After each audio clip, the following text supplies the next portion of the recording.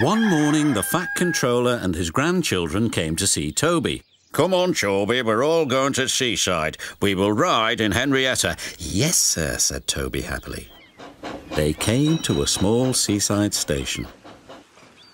Soon, the children were playing in the sand, building a splendid castle. The Fat Controller inspected it. My word, that's a very fine castle. Have you seen a real one like it?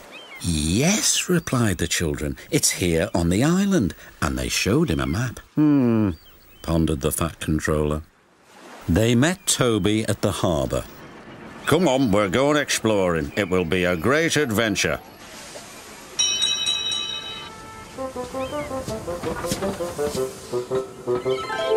Soon they were in the wildest part of the island. They stopped by a lonely signal box. Where might you be going then? Asked the signalman. We're trying to find an old castle, replied the Fat Controller.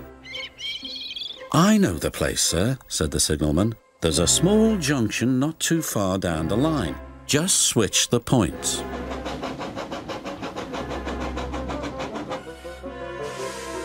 When the firemen switched the points, their adventure really began.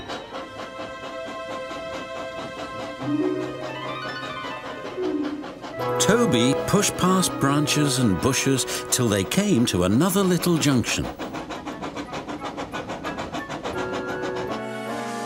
There they saw two old signs. One read to the castle and the other to the mine.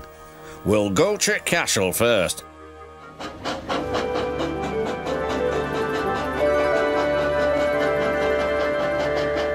Toby stopped by an old water tower.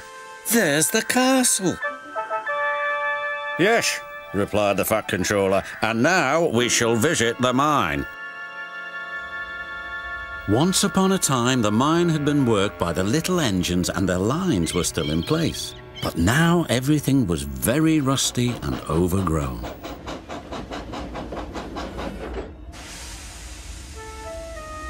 The Fat Controller was most impressed, but Toby was rather scared. He was glad when it was time to go home.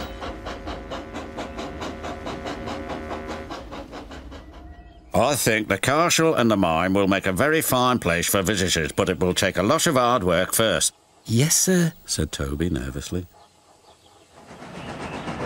The Fat Controller's plans were soon put into action, but Toby was still worried. I'm sure this place is haunted, he said to himself. It's our turn to stay here on guard tonight, Toby.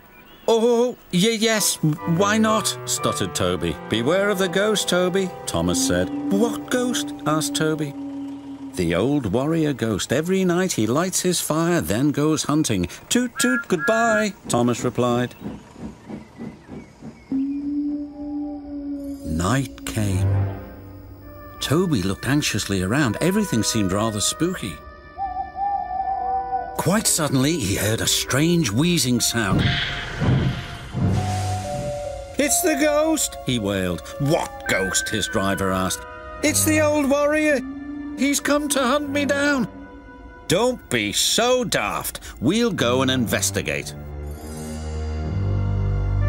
They returned quite soon. The old warrior wants to meet you, laughed his fireman. Can't he wait till morning? Replied Toby.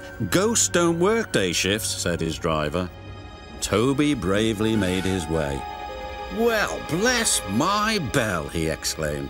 There in front of him was a little old engine. This is your ghost, Toby, said the signalman. His name's really Bertram, but we call him the old warrior because he's so brave. Bertram and Toby are now firm friends. They take the visitors to the splendid castle and the mine. If there are any ghosts here, they certainly help to make the place very happy.